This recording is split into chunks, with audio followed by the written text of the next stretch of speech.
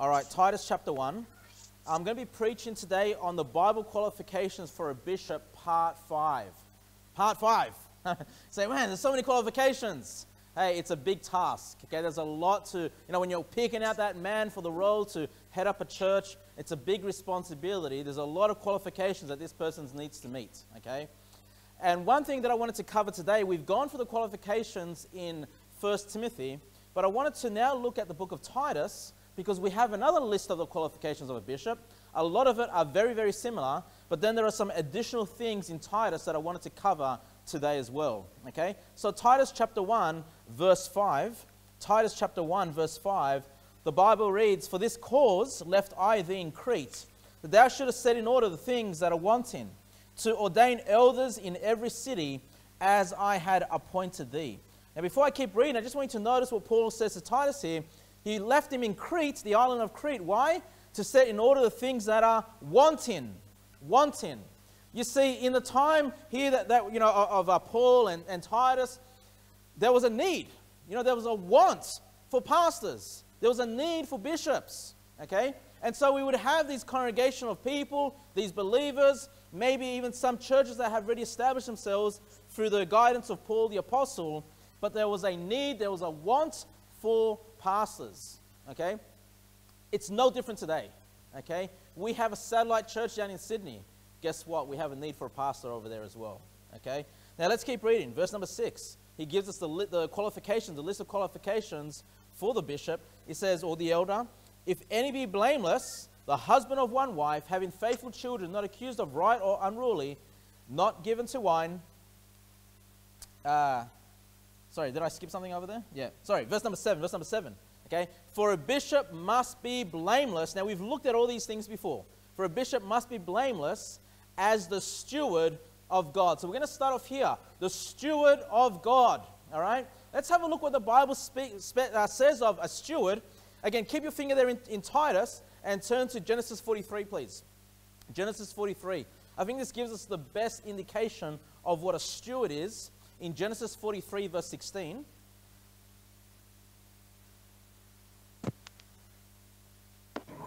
Genesis 43, verse 16.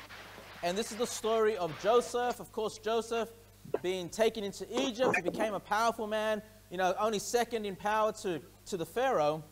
And of course, the story comes where he meets his brothers. Once again, they come into Egypt because of famine. He meets his brothers, and he asks that they would bring Benjamin along with him, which was his full-blooded brother. But look at verse number 16. Genesis 43, verse 16. It says, "And when Joseph saw Benjamin with them, he said to the ruler of his house." Okay, now obviously Joseph is a rich man. He's a powerful man. He's got a big house, and he's got a ruler over his house.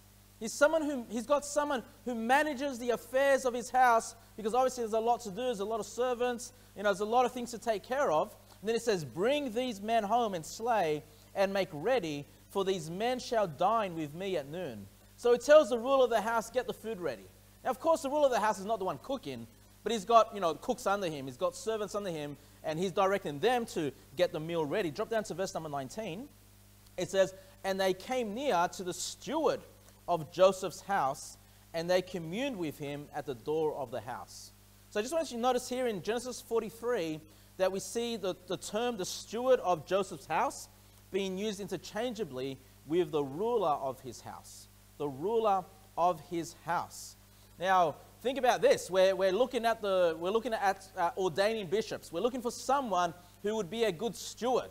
Okay, that is someone who would be a ruler of the house. And of course, the church is known as the house of God, isn't it? The house of God. And the bishop is also given the title of the ruler. So this is something that's really significant. Okay, the bishop, the pastor that we're looking for, must be someone that can rule God's house. Man, not just Joseph's house. Man, that would have been a big task, okay?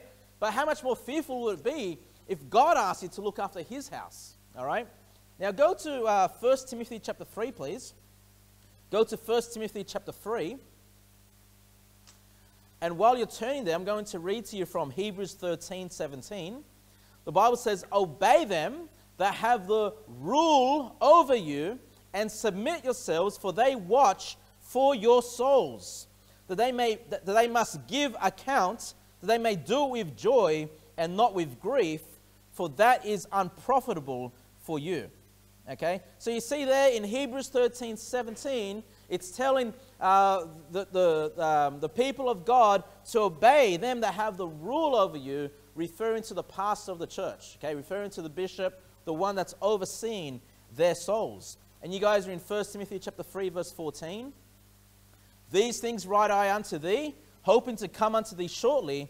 But if I tarry long, that thou mayest know how thou oughtest to behave thyself in the house of God, which is the church of the living God, the pillar and ground of the truth. So I just wanted to show you that because we have the reference of the church of God here. The church is also called the house of God, right? And these are the instructions that Paul has left Timothy, who was the bishop, okay, who was the ruler of God's house in that sense, okay? So we see how when we're looking for someone that would be a steward of God, it's someone that is looking after the house. So if you're someone that wants to be a pastor, okay, you need to start asking yourself the question, what is it that I can do in the house of the Lord? How is it that I can start serving, you know, and taking some responsibility upon myself? Because we're not asking, these are qualifications. This is what we're looking for in someone prior to being a pastor. They're already getting involved. They're already doing the work. They're already putting their hand up and offering their assistance. And if you're doing that and you're doing the best job possible, hey, you're putting a good foot forward as a candidate to be ordained as a pastor. All right? Now, can you also go to Luke 16 now? Luke 16 verse 1. Luke 16 verse 1. And this is the parable of the unjust steward. Okay? The unjust steward. Okay? So, look, you know, just remember, I mean, like my responsibility as a pastor is to do a good job, is to rule this house well. You know, to make sure everything's organized. You know, make sure all the tasks are being handled and that, we're not coming up short. You know, that things are being provided. And then in Luke 16 verse 1, we have the parable. It says, Jesus speaking to his disciples, and he said unto his disciples, there was a certain rich man which had a steward, and the same was accused unto him that he had wasted his goods. Okay, so this steward that this rich man had in this parable had wasted the goods of the rich man. You know, and we need to be aware as people of God, you know, as people that actually belong to a church, that we don't waste the goods. We don't waste the resources, the blessings that God has given us to meet in this place. You know, this is why I'm always very careful with money. I'm always careful with the Lord's money, how we spend it. You know, I get frustrated when I've made some, you know, I've had to pay for some things that I wish I didn't pay for because they're more expensive than what I could have done if I had my head put, on straight. But we've got to manage the affairs. It's really important, okay? It's really important. A lot of people are relying upon the pastor to make sure church is running orderly and efficiently. And then he says in verse number 2, Luke 16 verse 2, because of this bad steward, he says, and he called him and said unto him, how is it that I hear this of thee? Give an account of thy stewardship, for thou mayest be no longer steward. So look, obviously we need good stewards. We need people that are going to look after the house of God. Otherwise, you mess it up, you waste it, okay? You waste the resources, you waste the efforts that everybody else is putting in. You don't manage affairs well, Jesus might say, hey, thou mayest no longer steward. Hey, Jesus Christ may fire you from the job, okay? So that's something we need to be aware of, okay? Now, if you guys can go back to Titus, please, Titus chapter 1 and verse number 7. Titus chapter 1, verse 7. We looked at the steward of God. That was something that was not mentioned in Timothy, but we see it here in Titus. Titus chapter 1, verse 7. The next thing that's mentioned there, as the steward of God, then it says, not self-willed. Not self-willed, okay? Now, I don't have a lot to say about this right now, okay? But obviously, we all have a will, okay? As you know, independent people, we all have a will to do certain things. And you know what? Our flesh has its own will. In fact, our flesh has a will that is different to the will of the new man, of the Spirit, okay, that lives inside of us. And if you're going by the will of the flesh, that's basically being self-willed, okay? And the best example, you don't need to turn there, I'll just read it very quickly. The best example of this is, the example that Jesus Christ left us in Luke 22 verse 41. This is prior to Christ being crucified. It says, and he was withdrawn from them about a stone's cast and kneeled down and prayed, saying, Father, if thou be willing, remove this cup from me.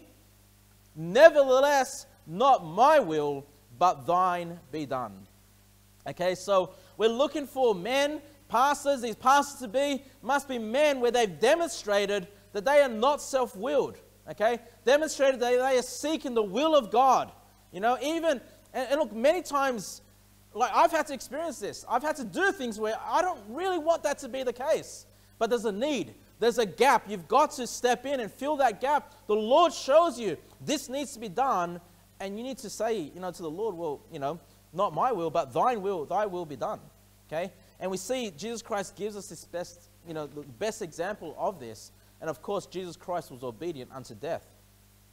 But if that's something you're struggling with in your life, if you're struggling, you've got your own will, you realize you want to go and do things your own way rather than relying on the Lord to lead you, we see the answer to that, and that's what Jesus Christ gave us, just the example there. He said, and he was withdrawn from them about a stone's cast and kneeled down and prayed.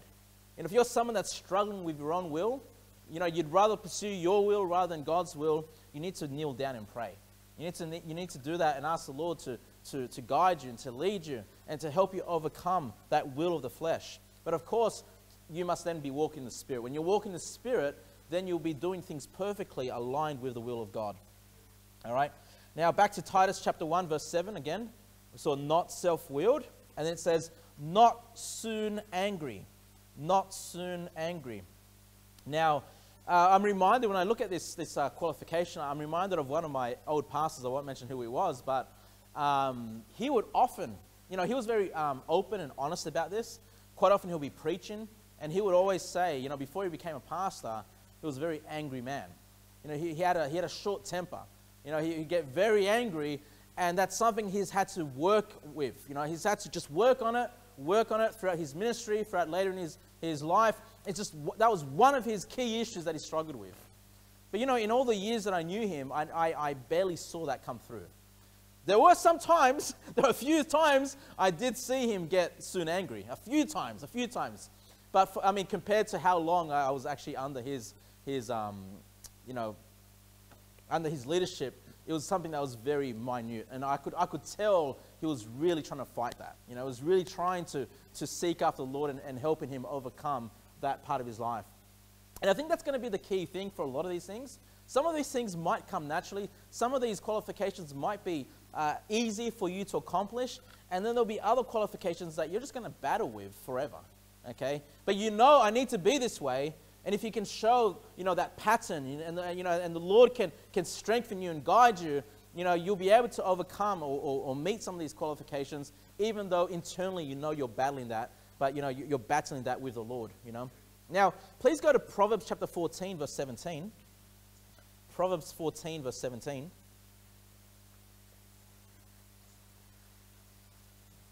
That phrase, soon angry, those just two words side by side like that, appear twice in the Bible, and in Proverbs 14 verse 17 is the other time that it's mentioned. Proverbs 14 verse 17, the Bible says, he that is soon angry dealeth foolishly, and a man of wicked devices is hated.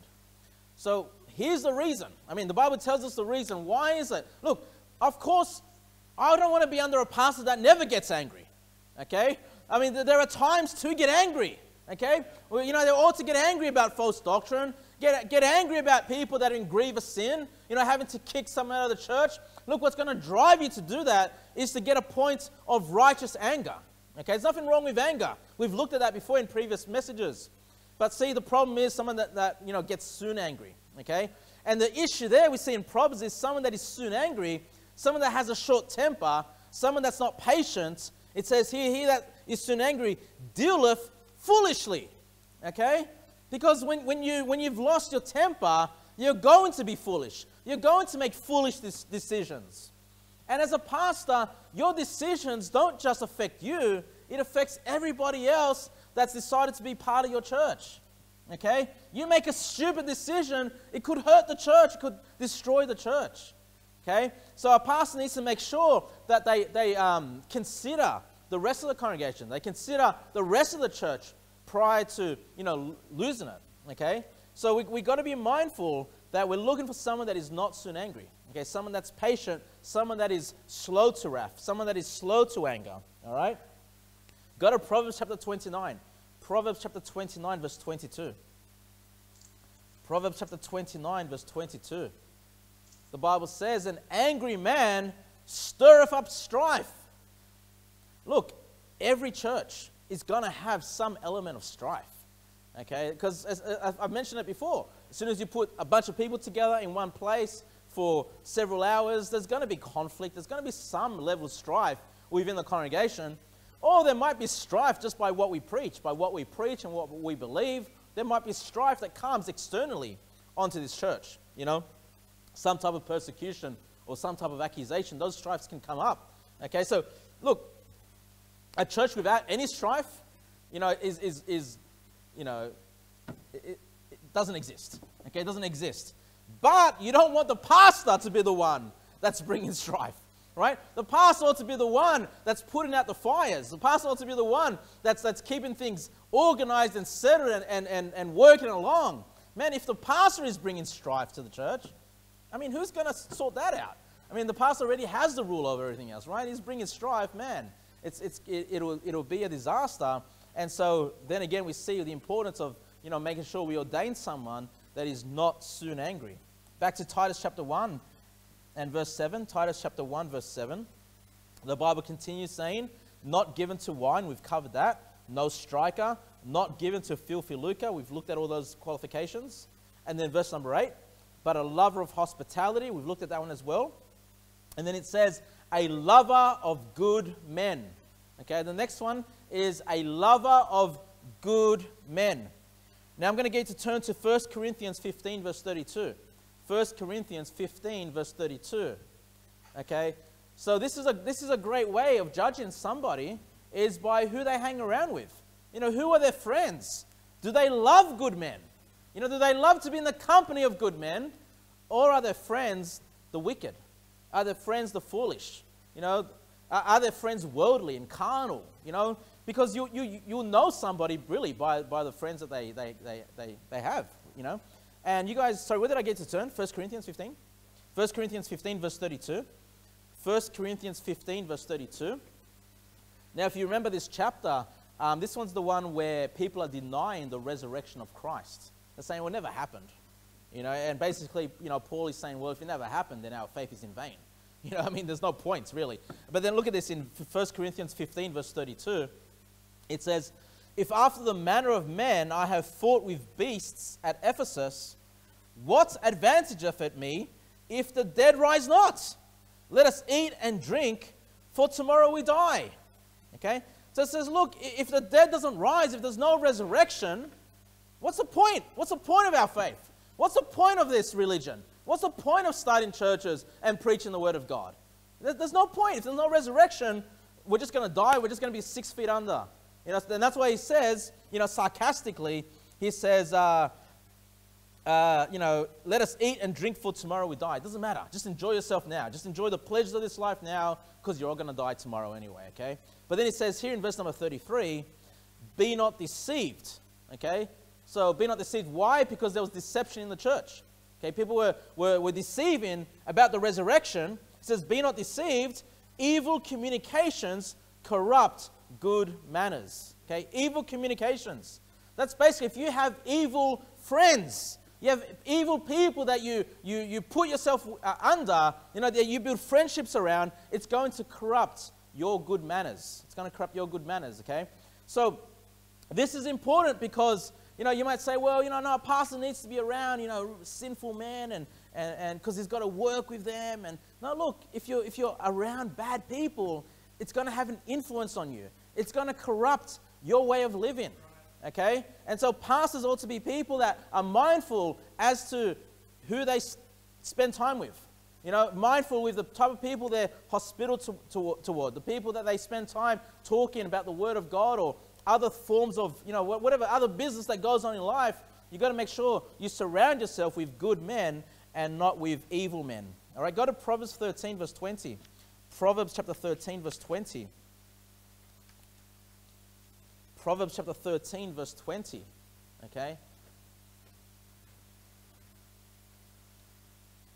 Proverbs 13, verse 20 says, "He that walketh with wise men shall be wise."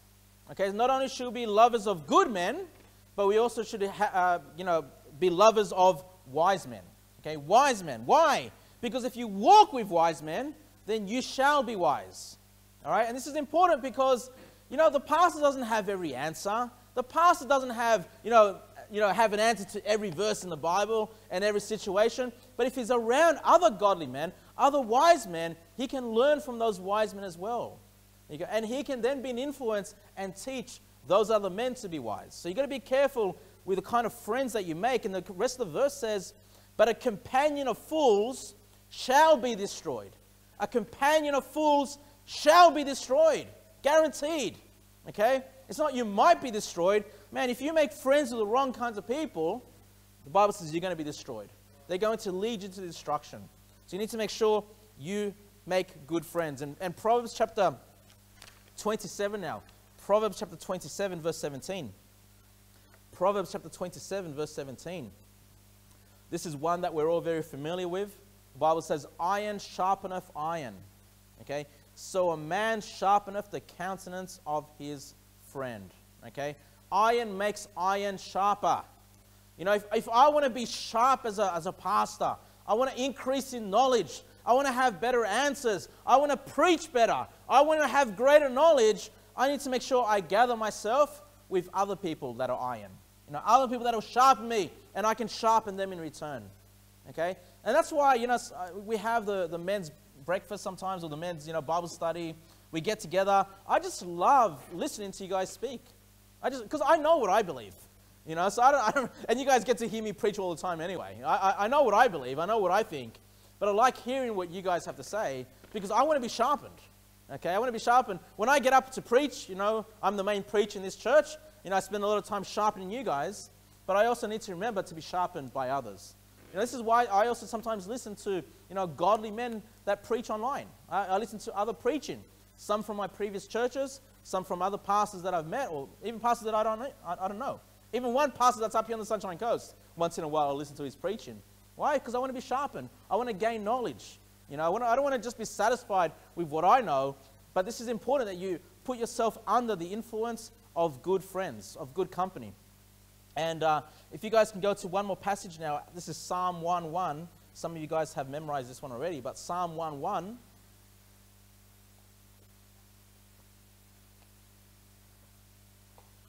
Why? Why is this so important? Because the pastor must preach the law of God. The pastor must preach the word of God and know the word of God, right? But look at Psalm 1:1. It says, "Blessed is the man that walketh not in the counsel of the ungodly, nor standeth in the way of sinners, nor sitteth in the seat of the scornful." So we have three groups of people here that you should avoid. If you want to be blessed by God, you should avoid the company of these people. It says the ungodly, it says sinners, and it says the scornful. Okay? Ungodly, sinners, and the scornful. All right? And if you avoid these groups of people, now, of course, you have to interact day in, day out. You've got a job. You've got to get through life. You're going to come across these kinds of people. And by the way, when the Bible mentions sinners, of course, we're all sinners. Okay? But often when the Bible just mentions sinners in that term, these are people that are exceedingly sinful. Okay? They're exceedingly sinful. And we want to be blessed by God. We need to avoid the wrong kinds of company. And why is that so important? Because verse number 2, it says, "But his delight," hey, the things that this man loves, the things that this man enjoys, but his delight is in the law of the Lord. And in his law doth he meditate day and night. Man, one thing I've noticed about becoming a pastor, I wasn't expecting this. Maybe I should have. But I just realized how much I spend time meditating in the Word of God. Okay? Partly because I'm just preparing sermons all the time. Like all the time. You know, all the time. Sometimes I wake up at night and my brain's already preparing a sermon. And I've got to catch up with my brain. What was that again? What were you thinking? You know, but constantly, just day and night. I mean, that's what you're going to need from a pastor. Someone that delights in the law of God. I love it. It's awesome, okay? And I want to love it more even. I already love it. I want to love it more, okay? And I want to be able to meditate on it, you know, memorize passages or think about passages, think about sermons, start preparing things, start preparing the meal comes church time so I can feed the flock, okay? I want to be blessed. And look, you see the contrast, okay? Of course, you want to be under a pastor that loves the Word of God. You want to be under a pastor that, you know, meditates on it day and night. Hey, but if he's around, what did it say, the scornful, if he's around sinners, he's around the ungodly, if you see that's the kind of friends that he makes, well, he's not going to be someone that loves the law of God. Okay, he's not going to be someone that meditates day and night. So this is a contrast, okay? So please, if you've got, you know, your mind set on becoming a pastor, you've got to get the right kind of friends. You've got to be gathered around with the right kind of friends, and that means you're going to have to make that hard decision. And look, here's the thing. More often than not, it's not you making the hard decision of saying to a bad friend, hey, I don't want to spend time with you. It's normally if you just become more godly, you start talking about the Bible, those bad influences are generally going to get away from you. Okay? Hopefully you can get them saved, but you know what I mean. If they don't want to hear that, they're going to run away from you before you have to get rid of them. So go back to Titus, please. Titus chapter 1. Let's keep going through some of these qualifications that are left. Titus chapter 1. Verse number 8. We say a lover of hospitality, a lover of good men. We've covered that. Sober. We've looked at sober. And then it says just. Just. What does it mean to be just?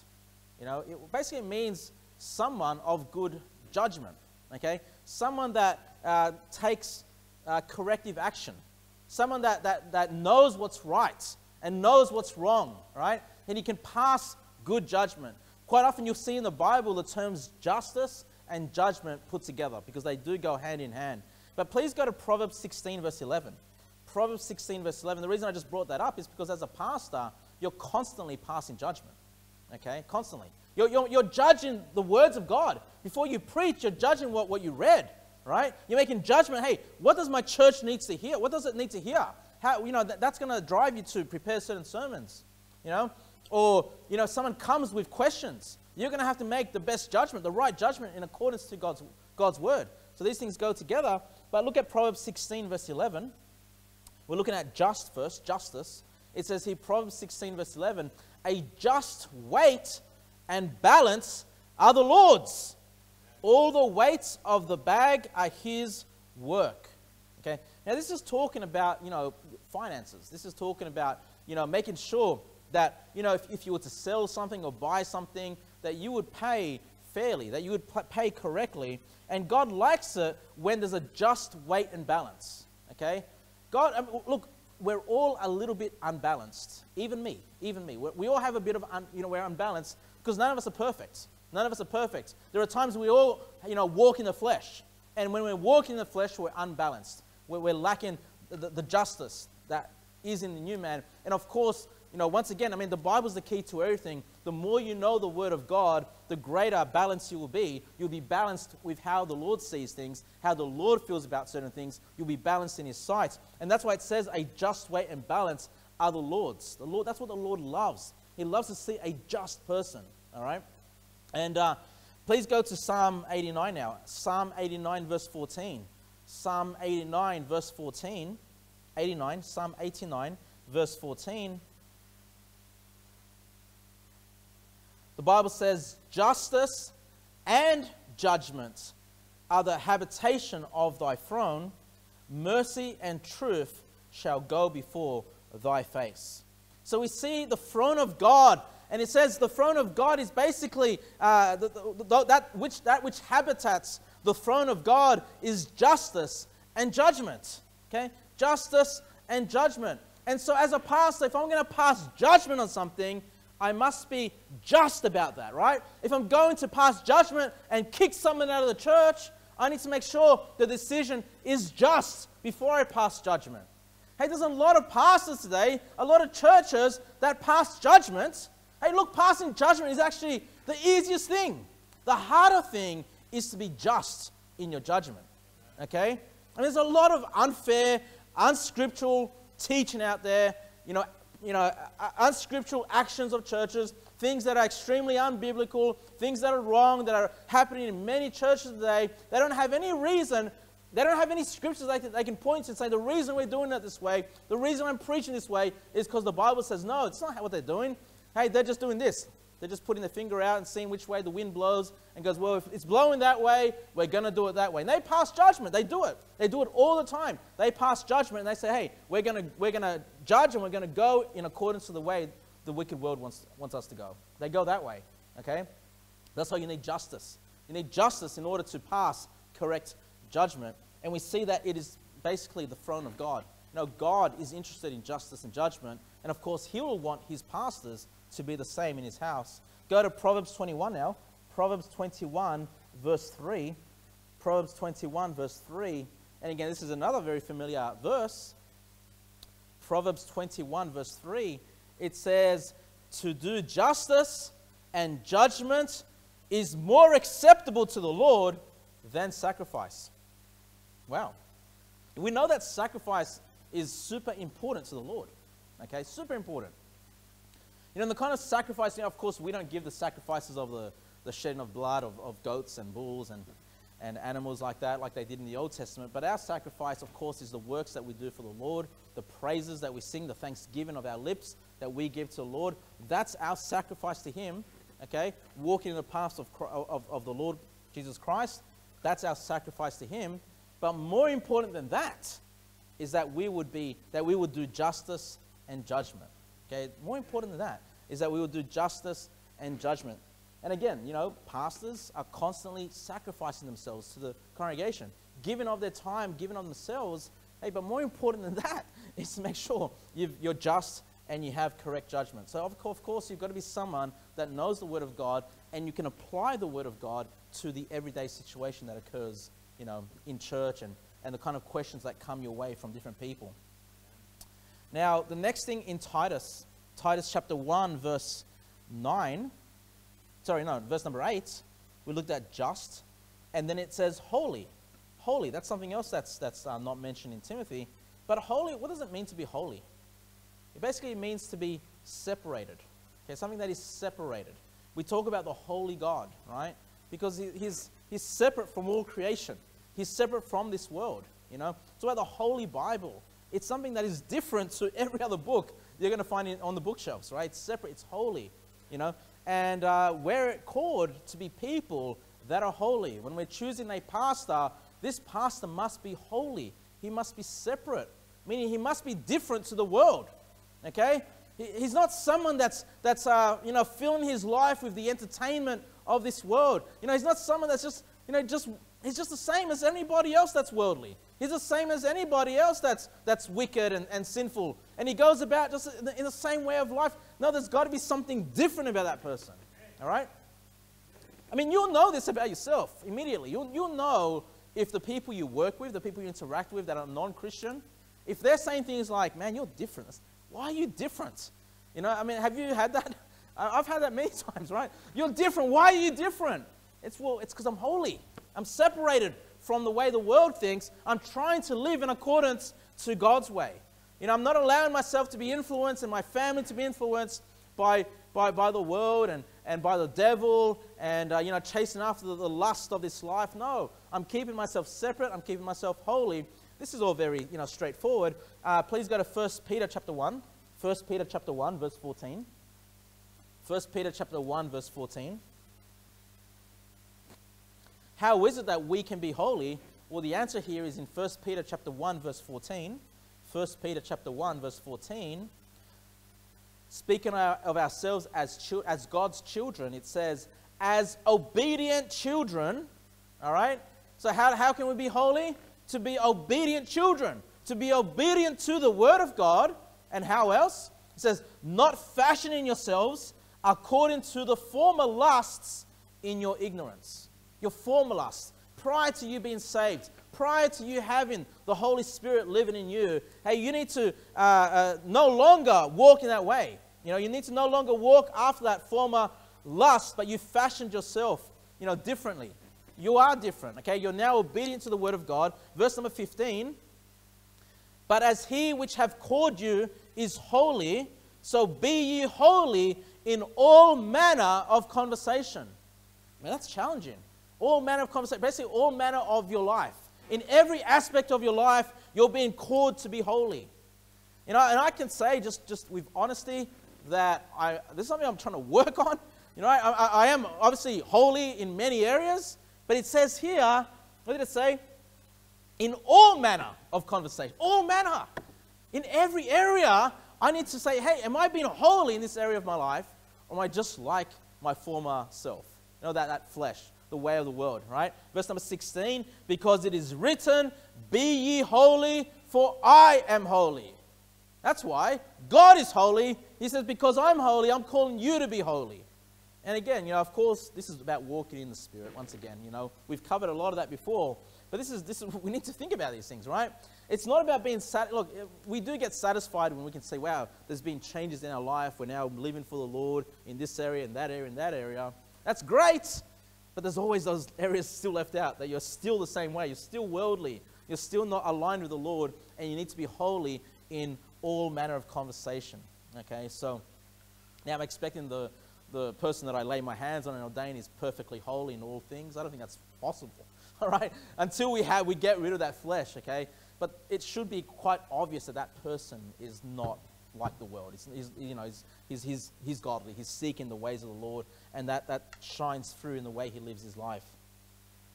Titus chapter 1 again. Titus chapter 1, verse number 8. So there's a few things here in verse number 8 that are new. So after holy, it says temperate. Temperate. And of course, I won't preach too much on this because not long ago I preached on temperance as a fruit of the Spirit. So I don't want to rehash all that once again. But I am going to read to you from 1 Corinthians 9:25. If you have time to turn there, you can. Otherwise, just listen. It says 1 Corinthians 9:25, and every man that striveth for the mastery is temperate in all things. Now they do it to obtain a corruptible crown, but we an incorruptible. Okay? Now we can apply this in many ways. Of course, I just want to apply this to being a pastor. Okay? And we already saw that a pastor is someone that has a rule, that is a ruler in the house of the Lord. Okay? They're a master. Now, don't call me master. That's one of the things that Jesus says, don't call me. But you are. You are, a master over, or a master in the church. And so when it says here that every man that strives for the mastery, let's put it this way. Everyone that strives, everyone that's seeking to be a bishop, to be a pastor, to be a ruler in the house of God, it says is temperate in all things. In all things. And of course, when we looked at temperance, we looked at someone that's balanced.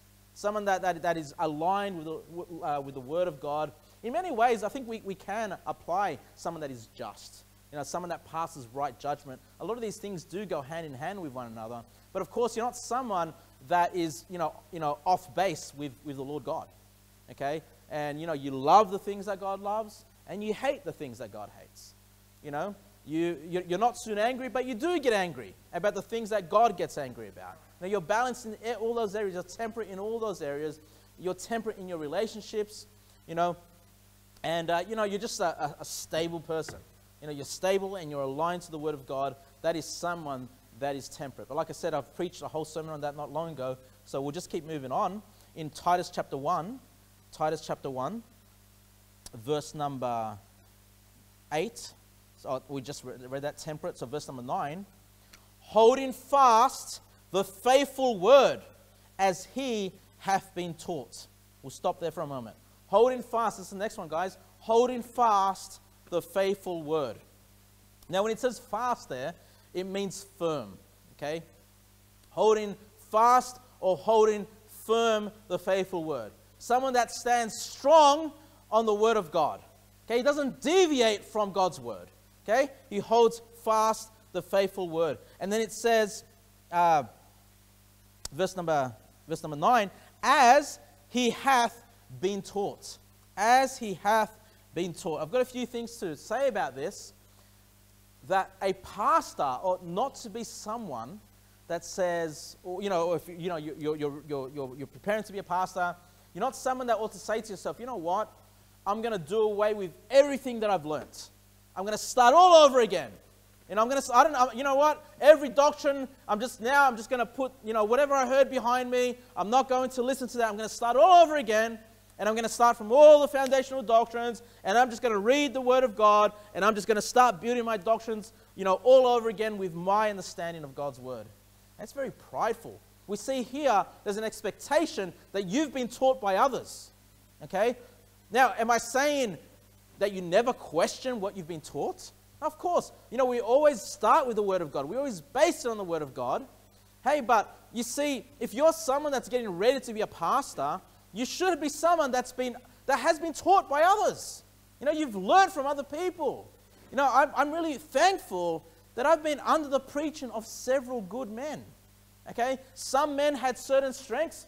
I can think of one pastor that was very strong on doctrine, very strong on foundational truths, very strong, on soul winning. I learned a lot of great things. I was really, motivated to be a soul winner because of one pastor. And then I had another pastor that was really strong on the family. And he taught, what it means to be a father and what it means to raise up godly children, what it means to guide, a wife. And this pastor, that was his passion. That was something that he was very strong at. Something he was very successful of having a big, strong family. And then I had another pastor that just had a love for God. A lot of his sermons were just uplifting the Lord God, and just finding, pleasure in knowing God more. That's what his heart was. And I learned from that pastor, how to love the Lord and to really appreciate, God's mercy and God's glory and his, his long suffering and his love. And I just appreciate the fullness of knowing God more, And that's what's great, because now as a pastor, of course, I've got my little things that I like, and I cover probably more often than not, but I've also got the influence of other godly men, other preachers that I still listen to today, things that I'm learning, things that are, making me a well-rounded person. You need the influence of others, let alone the things that I learned some great things from my mum. I learned some, how to date a woman, marry a godly woman, my mum said, a believer. Don't make the mistake. She was no different to Solomon's mother. Don't drink alcohol. Marry a godly woman. Don't go around, sleeping around before marriage. Mum gave me exactly the same advice, that Solomon's mum gave him. My dad taught me to be a hard worker. My dad taught me these things, how to be manly. How to lead, a house and these kinds of things. Look, there's a lot of influences around us. We need to value. The people that we've learned things from. And not be someone that says, what, I don't care about all that. I'm going to start all over again. Man, you're going to get into trouble. And I know someone that's done that, and they've gotten themselves into trouble. All right? So, don't dismiss the things that you've learned in the past. Don't be someone that says, well, I'm just going to stick to this one pastor. I'm sure he's always right. No one's always right. Okay? No one's always right. That's why it's valuable to have the teachings from different people, as long as, the core beliefs are there, salvation and the King James Bible and all these things as well. All right, so holding fast the faithful word. You're standing strong in the word. You're not deviating from the word of God. When you come and you preach behind the pulpit, you're preaching straight out of the faithful word. You're not preaching your opinions and the world's way of doing things. No, you're holding fast to God's word. And then, why is that important? Because there's another part to this in verse number 9. Verse number 9. And this might be, maybe for me, maybe for you guys, it's not what I think, but I think this might be one of the hardest things. And this is probably more for me, okay? Not that I've been unsuccessful at this, but it's just a challenging part. Because holding fast the faithful word, as he have been taught, verse number 9, that, what's the reason for it? That he may be... that he be able by sound doctrine, to teach and preach to people in the church. Yeah, that's important, but more so it says here, both to exhort and to convince the gainsayers. Wow. To exhort and to convince the gainsayers. You know what it means to be a gainsayer? Well, sayer, that's the easy part of the word. The sayer is someone that says things, right? And the word gain, it's kind of think about the word against, against. So someone that basically is against what you teach, A gainsay is someone that's against what you preach and what you believe. Okay? Now, why is it important that you hold fast to the faithful word? Is so you can exhort that person. Listen, if someone comes and they disagree with me, they have a different belief to me, am I to just kick that guy out straight away? Am I meant to just make that person feel like rubbish? And I'd say, just get out of here if you don't believe what I believe. No, the Bible says I ought to exhort him. You know what it means? That's to lift him up. That's to lift him up. To make him known that he's valuable to me. Okay? That is important to me, that person. If someone comes into this church and is not in lockstep with us, he has some different beliefs, is a bit off here and there, you know, I ought not to be someone that says, hey, get out. So we say, hey, sit down. Let me encourage you. Listen to the word of God. Let's lift up the Lord God. And, you know, if you're my brother and Lord, at least we can do that. At least we can go out soul winning. We can encourage one another in that light. But not only to exhort him, but to convince him. To convince him. All right? Now, listen, if you want to be a pastor, you ought to have a track record of people you've convinced. Okay? And that can be your friends. That can be your family. That can be your wife. That can be your kids. People that you've convinced. People that had a different belief than you. And look, I don't want to go through the detail here, but I could break down people that I've come across, friends and relatives that I know that had different beliefs, you know, but I exhorted them and I was able to convince them. Why? With my intellect? With my wisdom? No. Holding fast the faithful word. Because I could open the word of God and show them what the Bible says. And if there are people that are truly just seeking the truth, they're just off and truly seeking the truth, you ought to be someone that can actually open that and just patiently teach them. All right? Not to lose it because they're not on the same page with you. You ought to be show them where they're wrong. You know what that takes? That takes you to be able to listen to them. That takes you having to be patient. You know, they might be saying things that you don't like, and you're starting to get angry. Hey, but be patient. You got to listen to what they say. You got to take in their arguments so then you can give the best response forward. All right? So, this ought to be a pastor. And I would recommend you want to be someone that's, because I may not know all your, you know, experiences, the people that you've interacted with. If you want to be a pastor, start thinking about, you know, is there anyone that I've been able to influence and convince that held a contrary view than me, and I've been able to show them patiently and exhorting them. You know, this was a gainsayer. Now they're in lockstep. Now they're on the same page on this doctrine. Maybe not every doctrine, but certain doctrines that you've been able to discuss. Start thinking about that. Start making a list, because if you say, I'd like to be a pastor, and we start seeing, hey, we have a need for it, these things are wanting, all right, I'll be asking you, hey, can you give me an example of when you've been able to convince the gainsayer? If you're like, man, every gainsayer I've come across, I rebuked them sharply, and they got out of my face, well, you're not suited to be a pastor. I'm sorry, you're not suited to be. Now, is there a call for that sometimes? Absolutely, okay? But you ought to have a track record where you've been able to convince some gainsayers. You've got to have something, right, to show that you can actually teach. And this is why, you know, one of the qualifications was apt to teach. Someone that has the aptitude, someone that's able to teach, okay? Instead of just telling them they're wrong, you've got to be able to teach them why they're wrong, you know, and convince them of the truth. All right?